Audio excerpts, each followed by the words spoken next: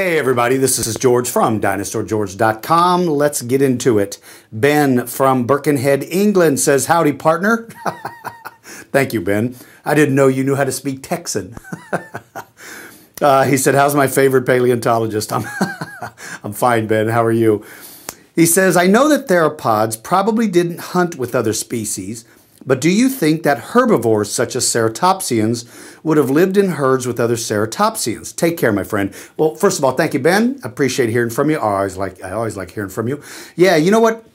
Now, when it comes to herbivores, I do believe that they were in herds with interspecies, mixed with other species, and there's a reason why. When you look at the various different kinds of dinosaurs, they each have sort of an advantage that another may not have. For instance, the ceratopsians were sort of the brute force of the group. With those enormous horns and those powerful bodies, they were very well defended. Well, duck-billed dinosaurs probably intermixed with these guys when they herded because of the protection that ceratopsians would give them. Duckbills, on the other side, probably had better vision. They certainly had a higher vantage point to be able to look out for danger. So in my opinion, you'd look at ceratopsians and hadrosaurs, and they would be the perfect match to travel together so that they could each sort of help the other in looking for danger and being able to defend against it. We see that today. It's very common to see herds of a variety of herbivores traveling together for that very reason.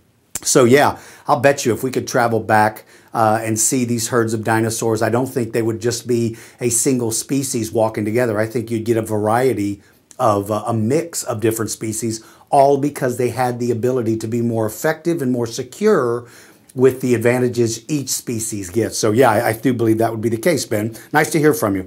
All right, Alan from Naxxar, Malta, he says, hi DG, I have two questions I made with the help of my brother. Well, Alan, first of all, make sure to thank your brother for helping you come up with this. I think that's very cool of him. The questions are, is Cryolophosaurus a Dilophosaurid? That, you know something? I'll tell you something, buddy. I don't know. I do not know if Cryolophosaurus fits into the family of Dilophosaurids. I don't think he does, but you know what? I don't know. You stumped me, my friend. I just don't know. His other questions are, were there any dinosaurs living on mountains? Have a nice day. Well, Alan, thank you very much. I hope you have a nice day, and your brother and your family. Were there any dinosaurs living on mountains? My best guess is absolutely yes. The problem is that when you live in mountainous regions, it's very unlikely that your body becomes fossilized. To become fossilized, you have to be buried in some sort of sediment in most cases, in almost all cases. And when you live on a mountain, the sediment doesn't have a tendency to cover your body. Sediment just simply flows downhill. To be covered by sediment, you really need to live in the lowland areas, in the floodplains, where it's more likely that slowly rising water carrying a lot of mud and debris is going to ultimately bury you. Now, it's possible that there could be sandstorms, but mountains very seldom have sandstorms. Sandstorms are really attributed to the more lowland areas as well. So even though I do strongly believe there were mountainous dinosaurs, we may never know of their existence because their bodies just didn't fossilize as well.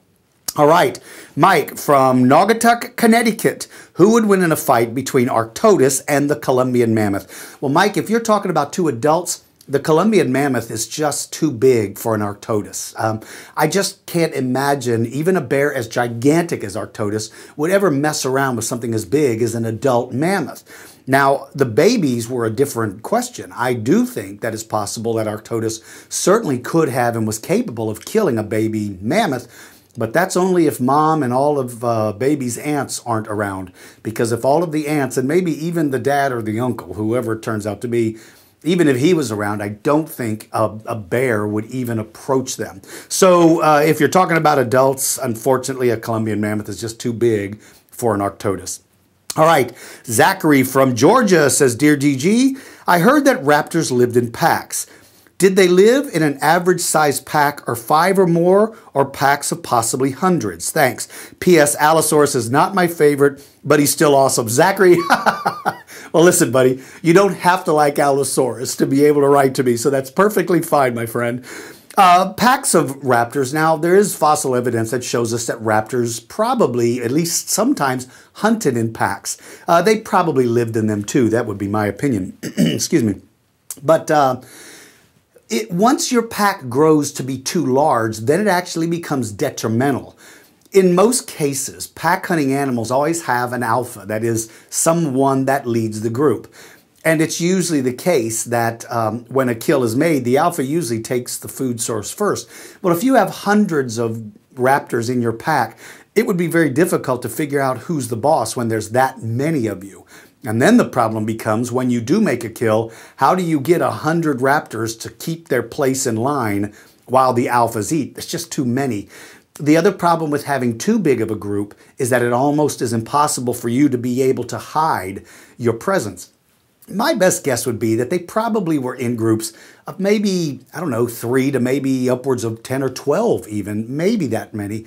But once you get past that, you start to run into a lot of problems. And again, those problems are, how do you hide yourself when you have that many? And the more of you there are, the more likely somebody will spot one of you. The more likely someone will smell one of you. So I think they would be much more effective if they lived in a little bit smaller groups.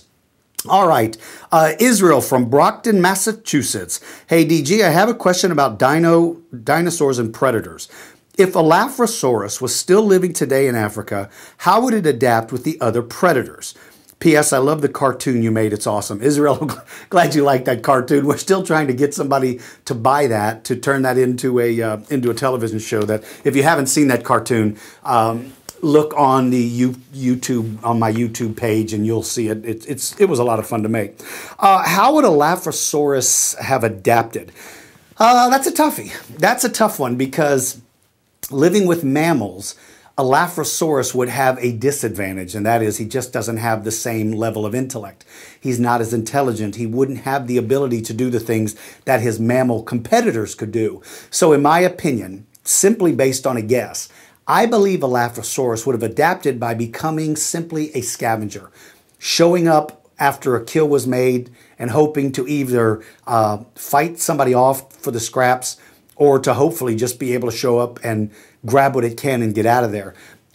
Elaphrosaurus may have also adjusted by becoming more of a predator of very small animals, lizards and small mammals, things that some of the bigger African mammalian predators don't necessarily spend a lot of their time hunting. So maybe he would become a snake eater. Listen, that's kind of an interesting concept.